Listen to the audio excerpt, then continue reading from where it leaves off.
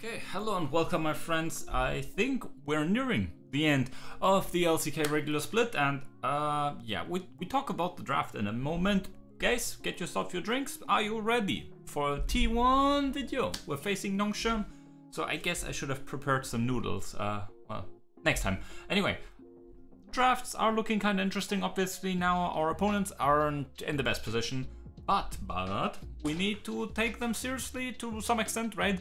We're more or less secured playoffs, but let's get a better playoff spot, and then yeah, I mean 8-6, you know, right? It wasn't the best of times, but yeah, we need to get some good mindset. We need to get some wins. We need all of the good stuff to yeah, make the comeback, or I don't know, the clapback, the return to a better form in the playoffs. Actually, our form has like kind of been okay, right? The Genji series, on paper it was a 2-0. It could have been a bit better, right? I think a 1-2 like wasn't too unrealistic.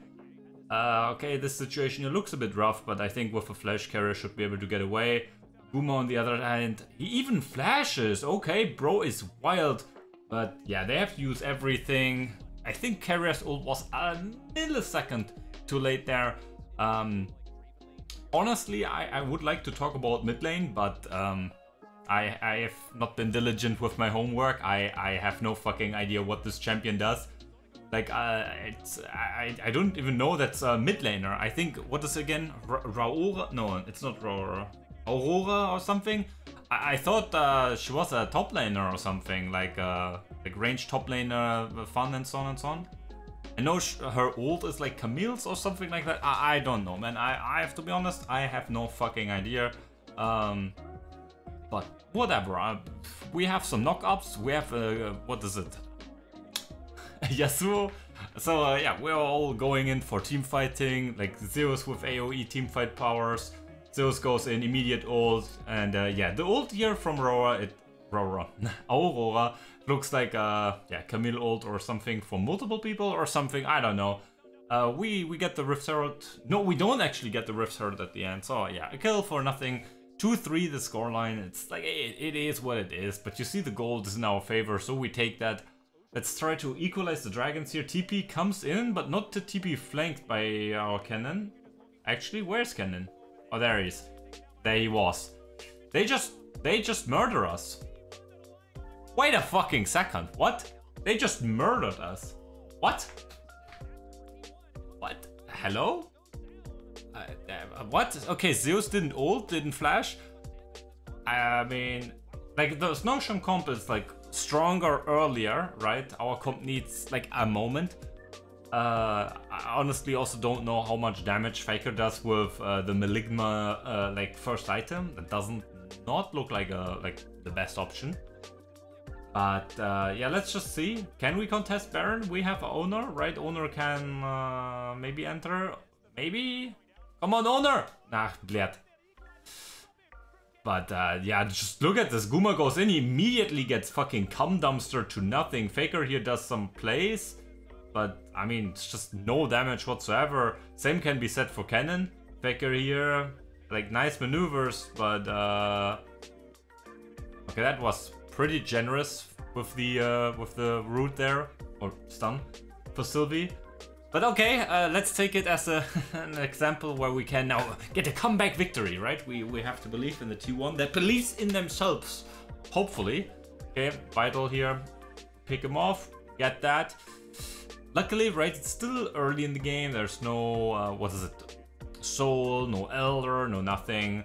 Sure, like their gold lead being 8,000 ahead of us, still scaling well, having high damage champions. But let's just hope that the 3-11 Nongshim roster is not getting a win. Okay. Yeah, nothing to see here. They just go in and just kill 2 people. Yeah. That's the cool part about this Nongshim comp, man. They just have so much like follow-up as well, right? Fisher in theory could also have like just art all over. Let's see. What? Okay, whose damage was that? Was that like Faker's or was that Senna? I don't know, man. Again, I have no clue, right? Carrier has the lethality, so it could have been. But okay, they start the Baron again. 28, 29 minutes. We have no chance to even get close to it. Cannon's TP comes in now. Our AD support is already dead. The same goes for Zeus. Bro, just, yeah, I mean, okay, we lose game number 1. Yeah. Hello? Can we, like, not lose to, like, the last place? No, second last place team or something like that. Jesus. I mean, I looked at the comp and was like, okay, so, like, we are having a bit of fun, right? Because it's, like, very, very aggressive, very, like, hey, we play this, we play that. We test this, we test that. But I think we cooked a bit too much. Faker, okay. I mean, we take Faker's damage there. But I mean, Guma and Carry, I mean, that shit didn't work out at all. Zeus, his last few Cannon games are report worthy. What are we looking at here? T1 again, what the... This comp is again so weird. What is this top side with this ball? Like, it's like... I mean, it's not that, again, it's not that this can never work, that you have a very aggressive top side, right, that dives in, and then you have a, like, mid laner and an AD carry that can be, like, safe and, like, stand on their own, for, like, a counter engage or a counter dive, but usually you want to have your comp on, like, one side, like, either we all kite back or we all go in, like, anything that's, like, mixed, it's always a setup for weakness, because one side can be isolated and then taken care of, or if one side is not strong enough, like the whole comp like is just losing so much. Yeah,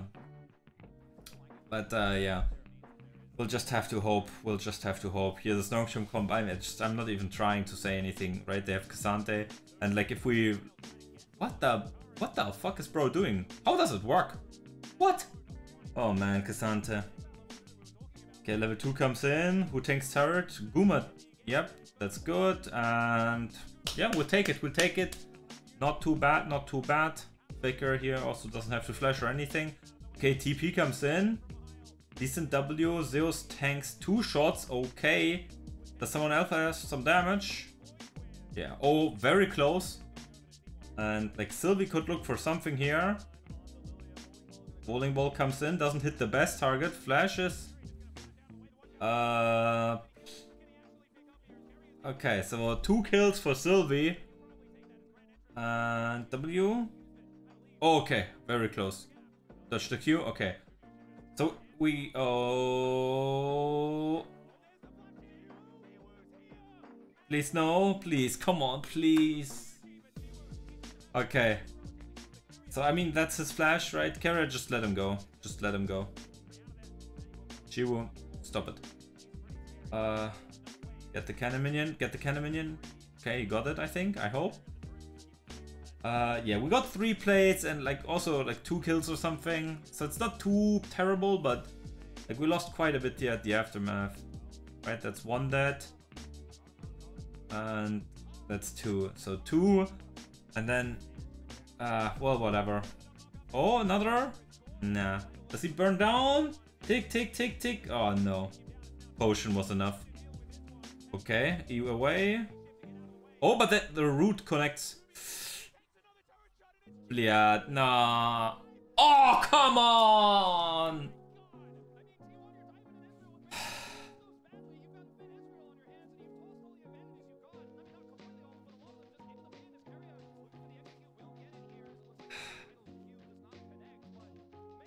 Man, for fuck, it's so unnecessary to go super deep onto this. Look at Owner, he's already dead. What the hell happened there? 0-3, man. My bro can't play the game. Like, sure, we get like massive turret gold, and if you look at the gold, right, Guma is like ahead by 800 gold, which is only the tower. Like, we got 3 kills on Guma, but due to Jiwoo has the same number of kills, right? He also has 3 kills. A bit of less farm and obviously less plates, but we'll have to see. Owner takes a nap and will survive in the end. Okay, that's pretty good, right? 3 ults, a flash, we take that. But yeah, oh, can someone explain to me again why Cannon is still a pick that we play? It's like, sure, he might get the 1v1 here, outplay something. No. He actually gets that kill. That's impressive. That's very impressive. But I think, yeah. Zeus, like, the thing is, it's so insane. Zeus had to play so much better than, like, normal. And he, sorry, like, had to, like, play so much worse than normal, right? Okay. Can they die? For fuck's sakes. The fuck? They get away with so little HP so often, man. It's going to become like such a fuck off of a game. But again, Zeus had to play so much better than you normally want or have to expect from a Cannon. And on the other side, like Neil had to, whatever, had to like screw so much over. And it's just, why the hell pick Cannon? It's not a good champion right now. This guy also like escapes for the third time. Third time, man. It's crazy. It's absolutely wild. Doesn't have to use flash, doesn't have to use heal. Just gets away with the old trait. Like the gold lead again is not too bad, man, but it's just cringe. Oh, actually, oh, yeah, for fuck's sakes. Yeah.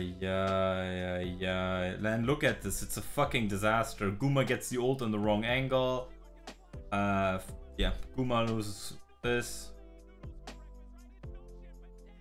Like, we're getting absolutely shit on. We're just absolutely getting shit on. Oh my fucking god. But, I mean, again, why the fuck do we have, like, this Cannon pick is... I have no fucking idea. It was bad in the last couple of series, it's bad again. Okay. Okay, not too bad, we'll take it. Flash and ult with, what is it, Dragon coming up in 5 seconds for 3, 2, and so on and so on. Carrier has to flash. How the fuck did he even get into this position? We'll have to see. Guma has to flash ult, everything. But Carrier have 50%, actually 0% HP. Absolutely lovely. Mwah, beautiful.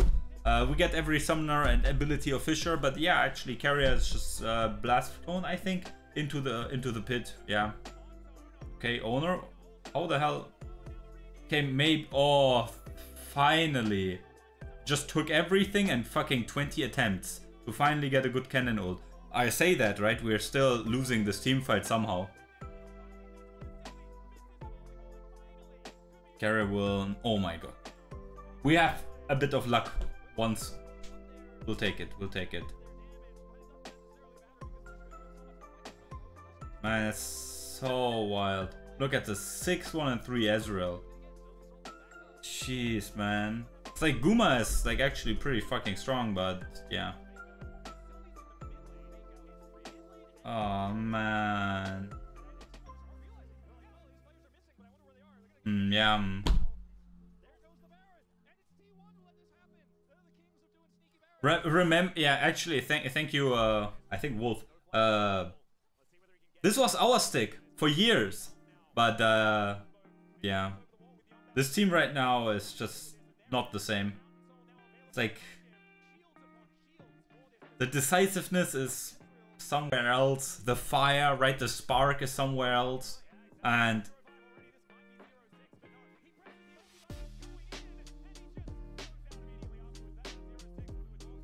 no top laner.